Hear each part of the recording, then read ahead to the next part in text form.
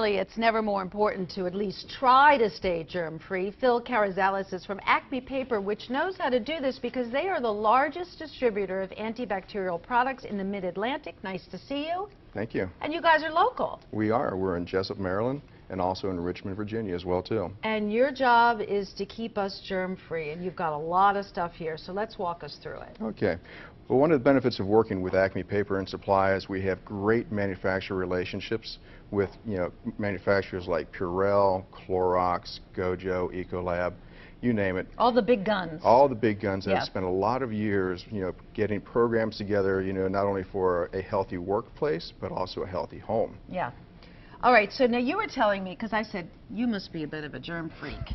And you said you're not, really. I'm not. But you're in the germ freak business. I am, right? I am. All right, so walk us through here. Okay, well over here, we have disinfectant wipes. These are for tuberculosis as well, too. Wow. Of course, we have the disinfectant wipes that you can take to go with you. Handy packs from Kimberly-Clark.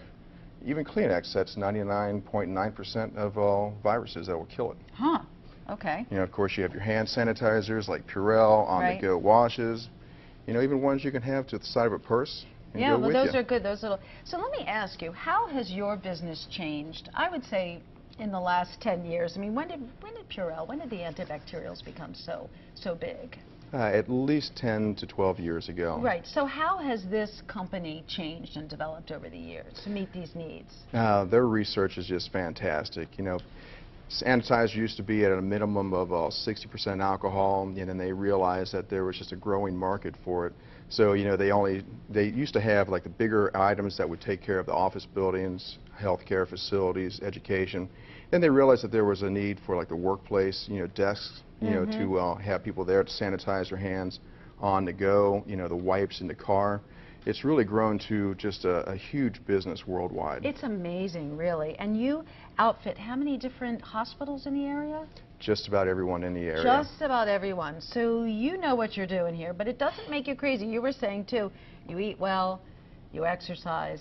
And what did you say about the pound of dirt?